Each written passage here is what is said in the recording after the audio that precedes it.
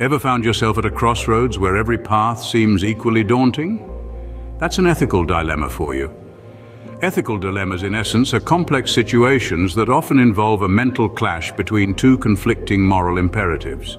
You're stuck in a gridlock where moving in any direction could lead to a breach of ethics, making any choice feel like a walk on a razor's edge.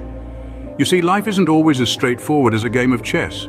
Here, the rules aren't always clear, and the right move can often be shrouded in ambiguity. It's not about winning or losing, but about making choices that can have far-reaching implications.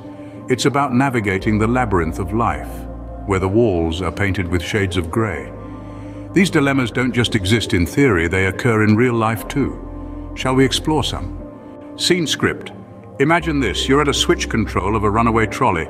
Let's paint a picture. You're standing by a railway switch. Before you, a runaway trolley is thundering down the tracks, its brakes failed, and it's heading straight towards 5 unsuspecting workers. However, you have the power to divert the trolley onto a side track by simply flipping the switch. The catch? There's one worker on the side track who will be hit. This situation, my friends, is known as the trolley problem, a classic philosophical thought experiment that presents an ethical dilemma. Would you pull the switch, sacrificing one to save 5? Or would you do nothing, allowing the trolley to continue on its path to hit 5 workers?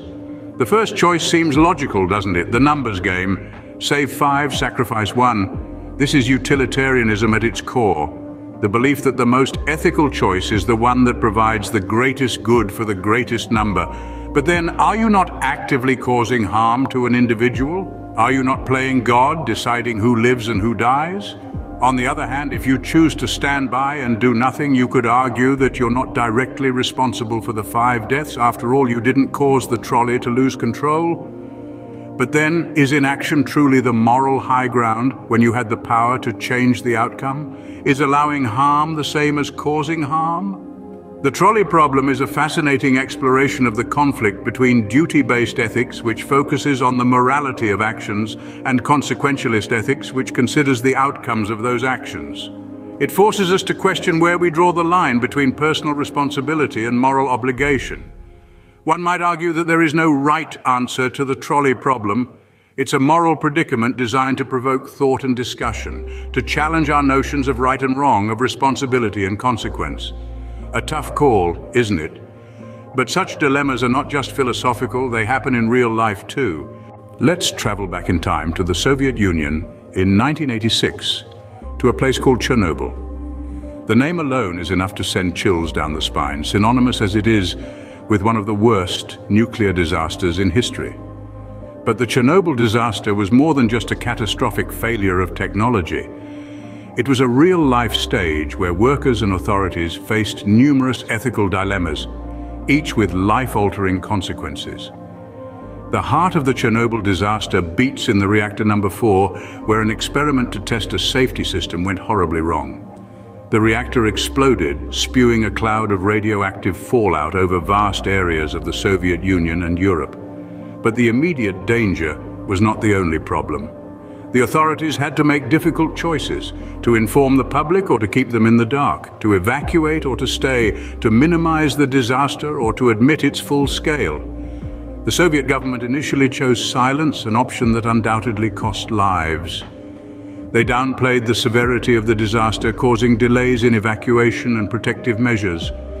The workers at the plant, the firefighters, the liquidators, they were not fully informed of the risks they were taking or the potential cost to their health and lives. The ethical dilemmas did not stop there. The cleanup operation required thousands of workers, exposing them to high levels of radiation. Was it ethical to ask or force people to put their lives in danger for the greater good? The government decided it was. The Chernobyl disaster is a stark reminder of the ethical dilemmas that can arise in times of crisis.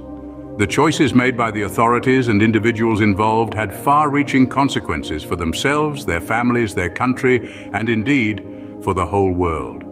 This historical event was full of ethical dilemmas. But let's consider a more personal scenario. A friend asks for your opinion on their terrible outfit. What do you do?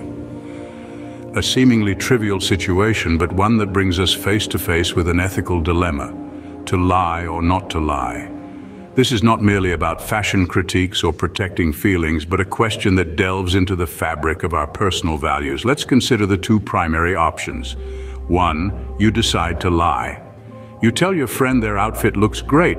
It's an easy way out, comforting your friend and avoiding potential conflict. This choice may seem harmless, but it is a lie nonetheless. Every lie, no matter how small, carries a weight. It can create a pattern of dishonesty, and over time, this can erode trust and authenticity in your relationships. Now, what if you choose honesty? You tell your friend the outfit doesn't suit them.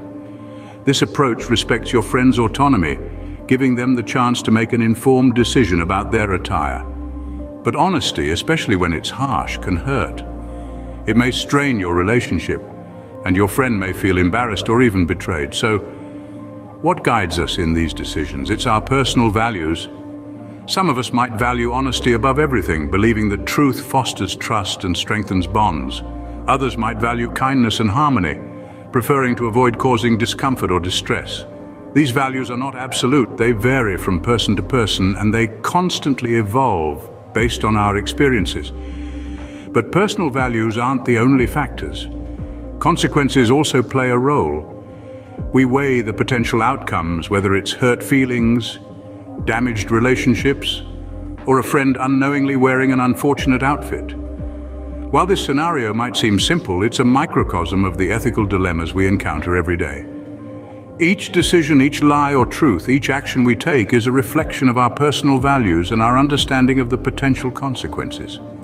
Everyday situations can be a minefield of ethical dilemmas, each decision shaping our character. So, what have we learned about ethical dilemmas? We've traversed the trolley problem, a theoretical conundrum that calls into question the value of a single life versus many. We've delved into the real-life tragedy of the Chernobyl disaster, a stark reminder that the ethical choices we make can have far-reaching consequences. We've also examined the personal choice to lie or not to lie, a decision that often presents itself in shades of grey rather than stark black and white. Each of these scenarios underscore the inherent complexity of ethical dilemmas. They force us to grapple with our values, our priorities, and the potential fallout of our choices. These dilemmas aren't just philosophical constructs. They're real-world challenges that we all face in one form or another throughout our lives. And our responses to these challenges are shaped by a host of factors, including our personal beliefs, societal norms, and the circumstances at hand. Remember, every choice we make, big or small, is a reflection of who we are. So, how will you navigate your ethical dilemmas?